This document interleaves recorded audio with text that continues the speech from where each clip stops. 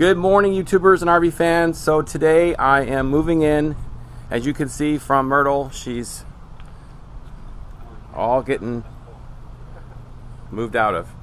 But I want to introduce you to somebody who is really awesome, and her name is Rosemary. Hi, Rosemary. Hi. Rosemary is the delivery coordinator here at General RV in Plant City, Florida. And I have to tell you something. Rosemary is a gem. Let me tell you a little story. I told Rosemary this yesterday, but I want to tell you guys. Rosemary called me on the phone as I was driving down from Louisiana, and she wanted to help me be coordinated with my delivery of the RV. And so, Rosemary, I just want to say thank you, because that phone call alone made me feel completely connected and a part of what was going on here at General RV. The process was seamless. It was smooth. You guys have an awesome operation, from Joe, my salesman, who was wonderful. Who's awesome. Kind of a crazy hoot. He's crazy, but yeah. Awesome. To Brian in finance, who was awesome, just as crazy. And all the people here at General RV have been amazing. So thank you so much, because I don't know if you realize what your role does. Your role makes the customer feel connected to the dealership, and like everything is going to go off without a hitch. So thank you. Thank you. So if you guys get a chance, come visit Rosemary at General RV. Come visit Joe and all the peeps here. And I'm going to show you more of the RV later on today, but for right now, I'm still moving. Okay, so I wanted to give you a little bit of the move. The move has been crazy. I haven't even given you a tour of the RV yet, but this is boxes here and stuff all over the place, vacuum cleaners, and I'm going to give you a formal tour of this place after I get moved in.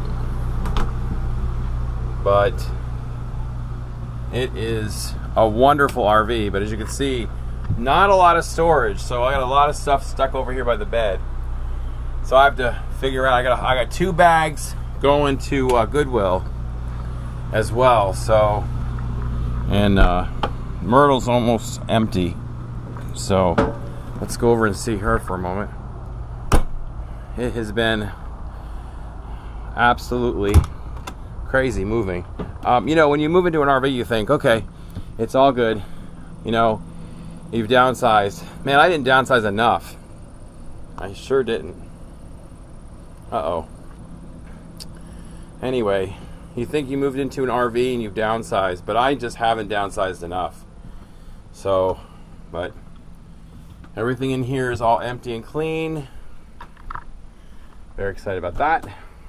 Nothing in there. Nothing up there, I guess.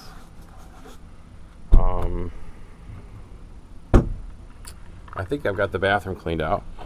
Nope, I still have some stuff over here I gotta clean. Yep, got that. Alright, so I wanted to show you a little bit about this move. When I opened the video, I introduced you to Rosemary, and she's just been real sweet and has helped a great deal. She had some porters come over today, and they helped me move a lot of the boxes and like clothes, and we emptied the bays pretty quickly, so that was nice. So now my challenge is to find a place to live. The RV parks here in Florida are hugely expensive, and I just don't understand why you want to pay $900 to park your RV and still have to pay electricity. It doesn't make sense to me. Is it because we're in Florida? I don't know. Anyway, I'm just giving you an outside look at the RV. It is a Wildwood by Heritage Glen at Hyperlight.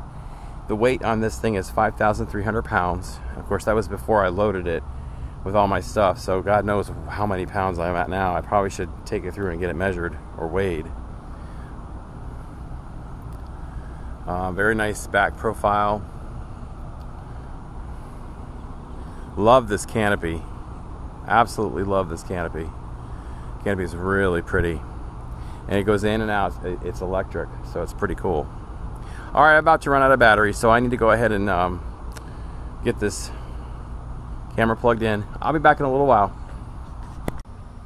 Hey everybody, I wanted to kind of give you a little bit of a summary and a synopsis of the last week to tie out this video and kind of give you some ideas as to how amazing this week has been.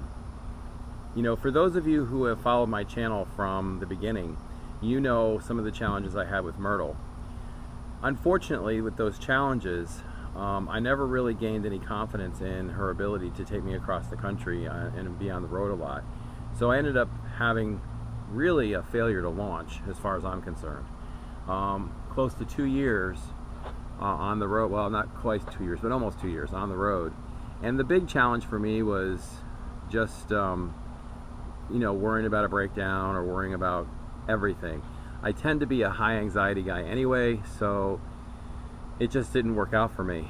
But I had talked some time ago about changing up my setup and, you know, wanting to take that process slow. And so it's been about a year since I initially introduced the idea of getting a truck and a travel trailer.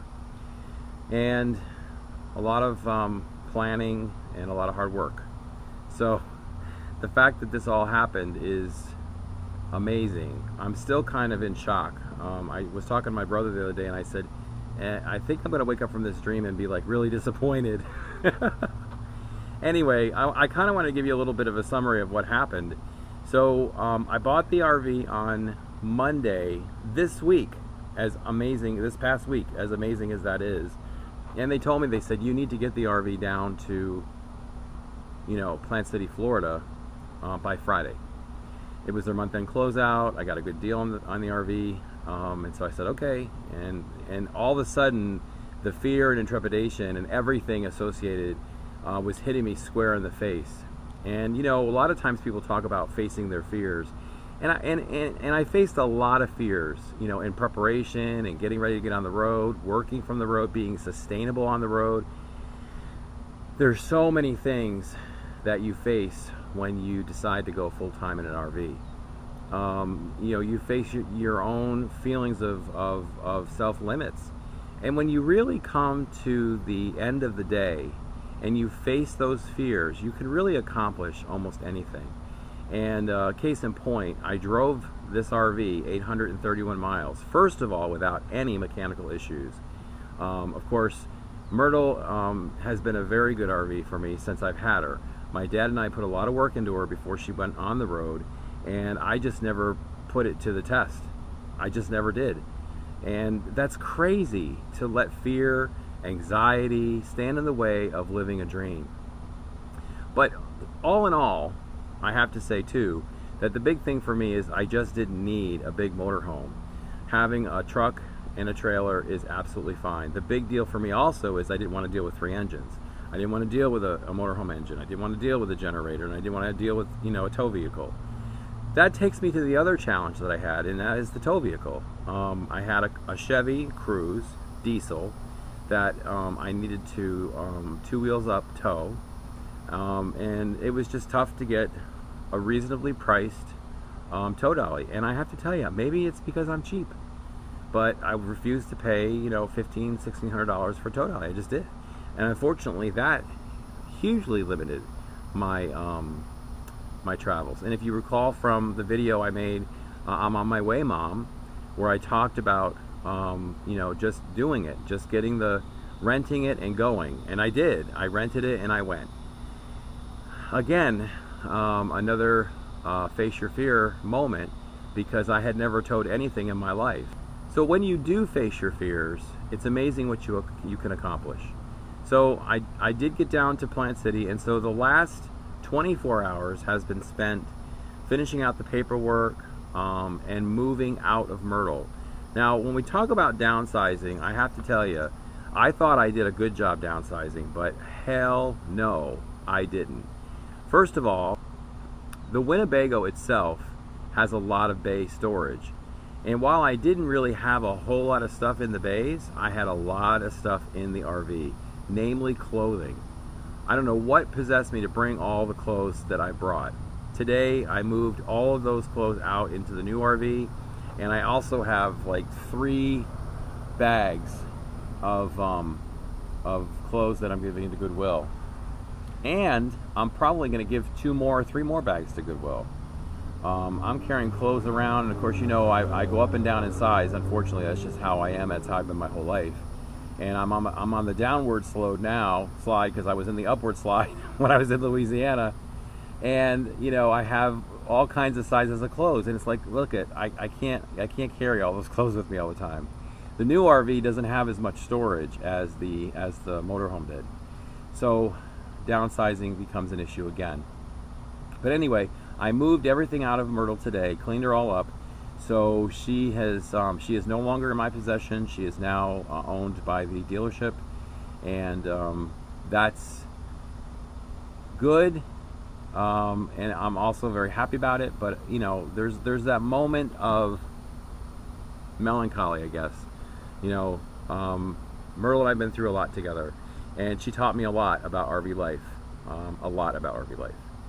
So today I stand at the threshold of something new, and I'm hoping that this is going to propel me further into traveling and exploring and meeting a lot of you all, my wonderful, amazing subscribers.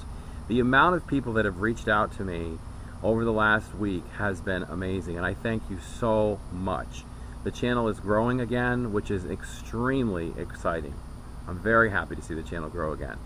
Hopefully I can continue to put out good content that make people want to watch the videos, and hopefully the videos are good. Normally I like to respond to everybody that comments on my videos, and it's unfortunate that I haven't been able to, and so I apologize for that. Future videos, hopefully I'll be able to respond to everyone like I have been. But to everybody else, thank you so much. You guys have really been a great source of support, as you have from day one. If you remember that first launch video I did, where I said I'm a nervous wreck. I was looking around the house and it was empty, and it was really the day I needed to go. And I got in the RV and I started videoing, and I said to you guys, wow. And at that time I had 642 subscribers, and I said, I feel like all 642 of you are coming with me. And I still feel that way today. And just so you know how much I appreciate the fact that you actually watch my videos, and the support I get from your comments and from all of your guidance and help. So with that said, the new chapter begins. There'll be some changes to the channel, and I'm excited about that. I'm going to be changing my logo and branding out a little bit.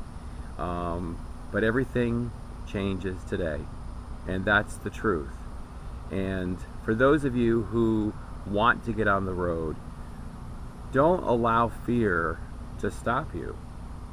Plan, be prepared, do the best you can do to get a setup that's going to work for you, but don't let fear stand in the way of you doing something that can be amazing in your life. Thank you all for following me on the channel. Thanks for following the journey of trading Myrtle. The next series of videos is going to be a tour of the new RV, and hopefully videos from on the road, because I'm leaving Plant City tomorrow and I will be heading south. I was originally going to go to Jacksonville to hang out with Mike and Dawn, and I still may do that, but I have to wait on some computer equipment from work. So, and it's being shipped to my brother's house, so I have to be there. But once I get that equipment, I'll probably head up to Jacksonville and hang out with Dawn and Mike for a brief period before taking on my newest adventure. So thanks again, everybody. Have a great day. I kind of wanted to give you all a bird's eye view of this gorgeous sunset tonight.